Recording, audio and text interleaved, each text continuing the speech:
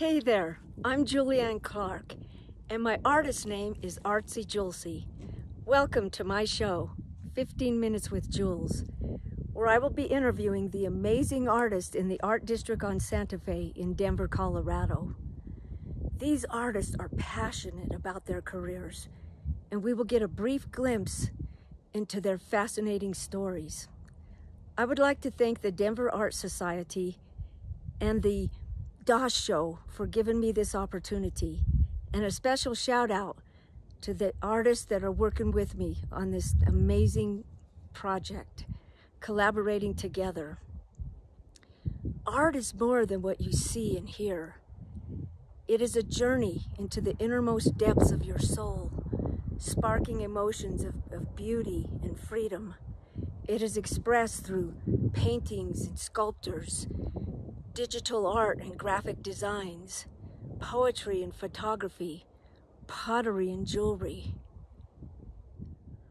Or how about that moment when you feel that rush, and when you go to a concert with the sights and the sounds, or the thrill that you get when you go to the theater or to see a movie. And what about those television characters that pull you into their characters pull you into their lives and you get lost in the moment with them?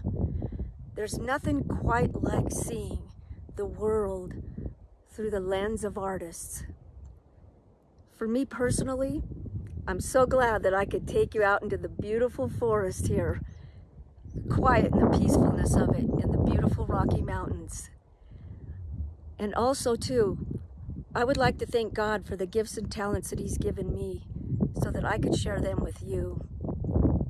You want to go on this great adventure with me? Let's go. Let's get started.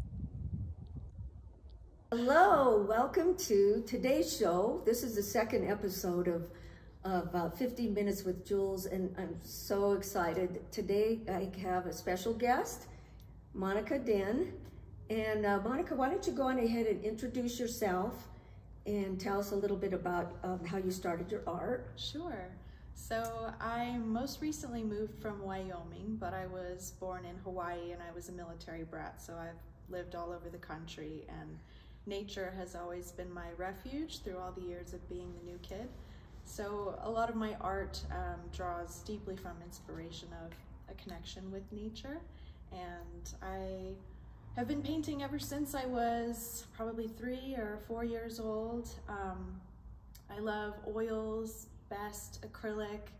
I also paint in inks, but I also do wood burning and sculpture and experiment with all kinds of weird found surfaces and forged items.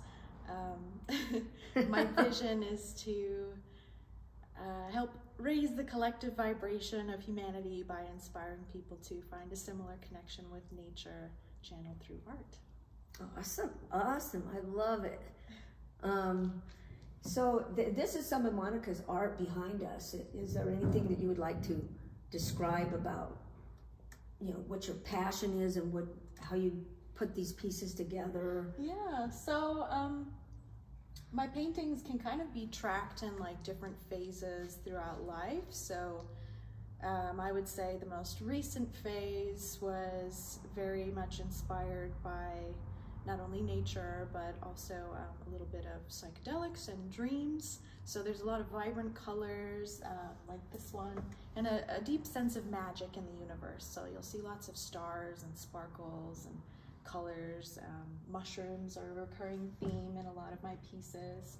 Prior to that, I had an ink phase where I had just discovered mindfulness meditation, and as I was getting into that, I used ink painting as sort of a way to find my sense of Zen.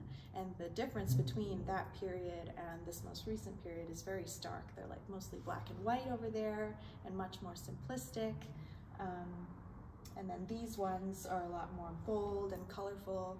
And at the moment, I'm kind of moving into a third phase that I'm excited to explore, which sort of illustrates a clash of having lived in nature so long, and now I'm in a city, and there's like a clash of values there.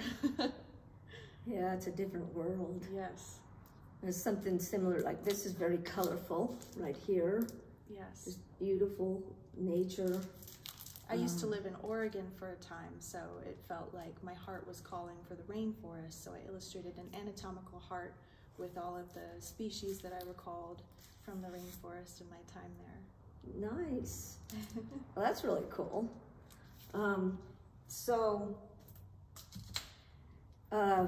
What brought you to Denver?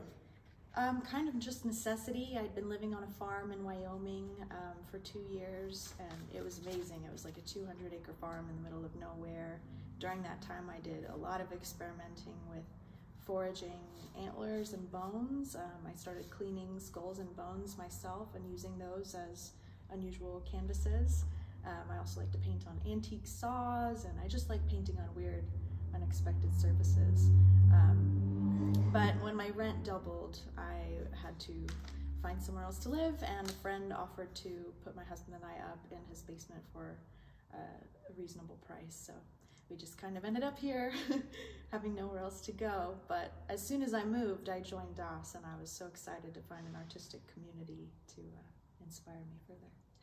Yeah, here at the Denver Art Society, they're very welcoming and helping. It's really awesome to invite new artists into the gallery. Yes. What do you do best? What's your specialty? Is there anything that you're the best at? Yes, I'm kind of a jack of all trades, but I do love oils most. I feel like I'm able to capture the most detail with oil, and I just love the way that the paint moves, though I am capable of working with a lot of other mediums. I love the vibrancy of oil, the smell, all the little things about it, although it is one of the most expensive mediums, so I don't use it as often as I would like. Yeah.